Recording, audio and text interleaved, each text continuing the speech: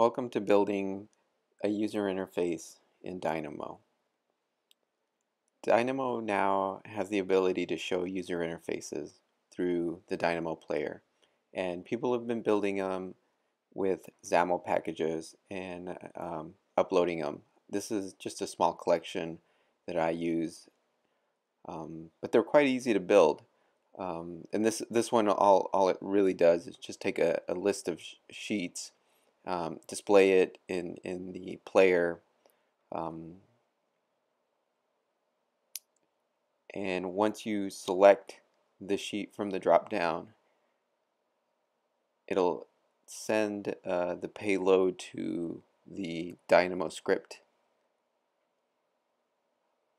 and it's quite simplistic, but for a lot of users who are intimidated by all the nodes and opening up a Dynamo script, it is really useful to get a lot of your team using Dynamo without them really being intimidated. And you can kind of see your payload here, and then you can do whatever you want with it with the rest of your nodes.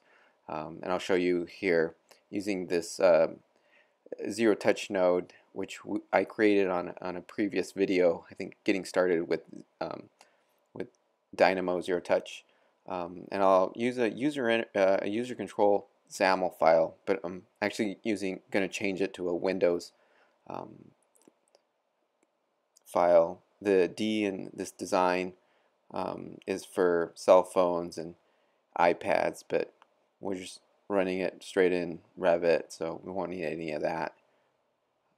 The next part is we want to make sure we've got the right references, make sure we got the Xaml reference. Inside of Visual Studios, you can drag and drop items such as buttons, and you can change the name. Your button, this was for cross-referencing it. The content, what the user will actually see. And there's a lot of settings in here, and the great part about this Visual Studio application is for Xaml is you can just kind of drag and drop, grip things how you want things to hold onto your view, name it for your code, name it for your user. There's color. You can kind of get things looking, to what your company really likes without doing a lot of coding. Here I'll just drag and drop a combo box, which is a drop-down list, a text box here, which will allow the user to kind of type in whatever they like and send it to Dynamo. Sliders, which are real popular in Dynamo. I think the first class I ever took that introduced me to Dynamo used a slider.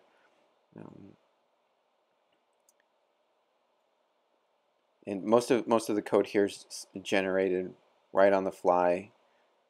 And there's a massive amount of different things that you can do. One thing that I'll try to do is hook this text box to my slider, but I'll label everything that way I can identify it in my C# code here by naming them exactly what they are: slider, combo box, and text box. But you can really name them anything, just as long as you remember what they're called.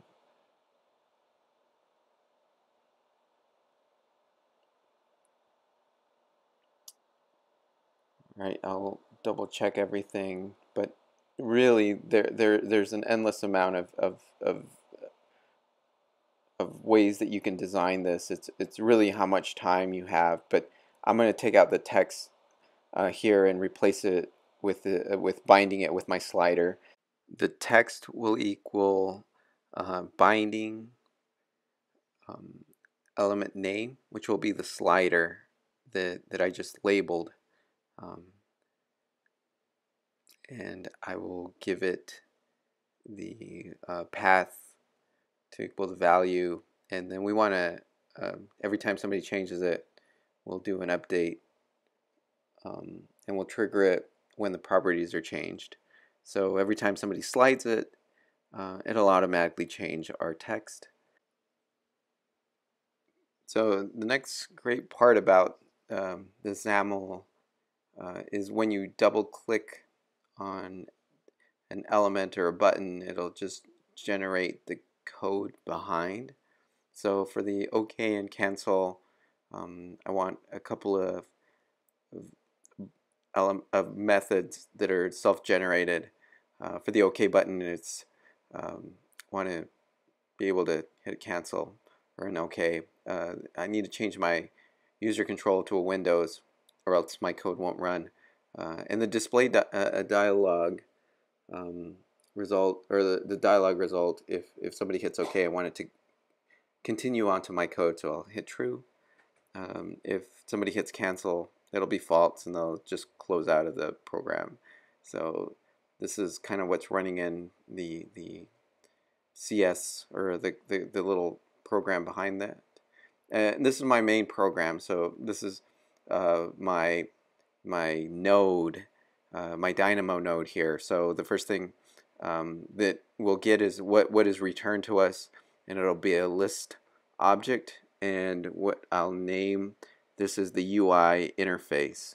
And this is what the Dynamo node will get inputted, which will be a double for a minimum and a double for a maximum, and then a list of objects. So whatever the user wants, sheets, element IDs, whatever. We'll just take whatever they want, and we'll get that return. So whatever they built, we'll get a list of items and return them all to the user with an empty, first by starting with an empty list.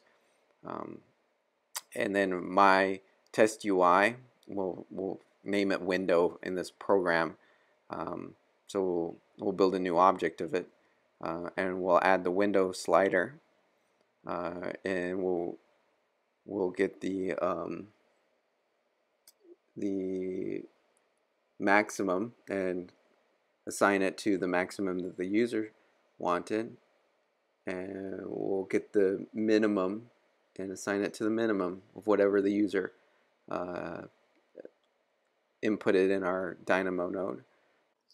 I'll get the Windows combo box, the item source, which will be anything that the user inputted into their list, sheets, text, element IDs, and then I'll show the window dialog by just windows.show dialog, and I'll double check to make sure it has a value. So if exclamation is not, if it does not have value, or my dialog box also doesn't have a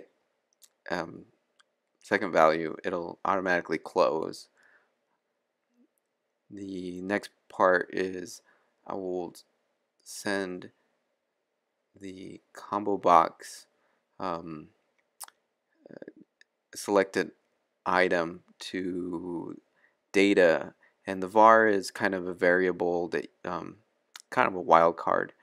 We don't know exactly what the user is going to send in there, so and we'll go ahead and add it to our list that it'll return, so now it's not empty.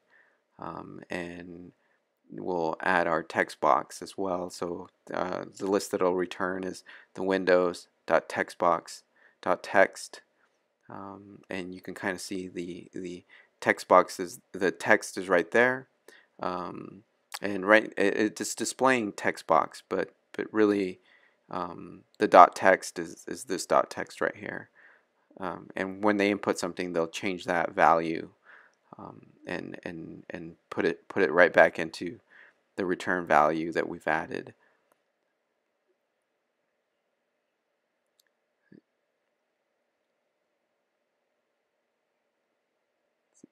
And we'll add one last thing to our list return, which will be our slider, and we'll just grab the value, and we'll instead of leaving it as a double, we'll leave it as a string. Make sure that code, all the squiggly signs are fixed. Last thing, it wants me to return something, which is the list of objects, which now we've added all our lists. So we'll return our list return object. Build it or compile it.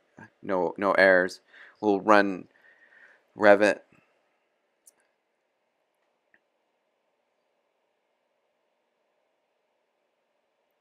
Look for Dynamo here.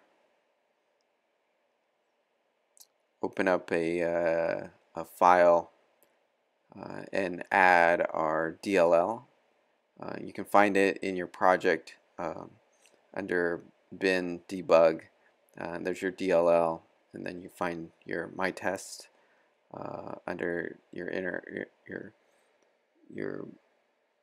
your method, and you find that all the things that we added there are on the left hand side, and you can kind of just build it. Our list of sheets are here. We send in our sheet, type in some stuff, move around our slider a little bit, type it in here for and send it in, and boom, our payload is sent and is ready for our application. Thank you for watching.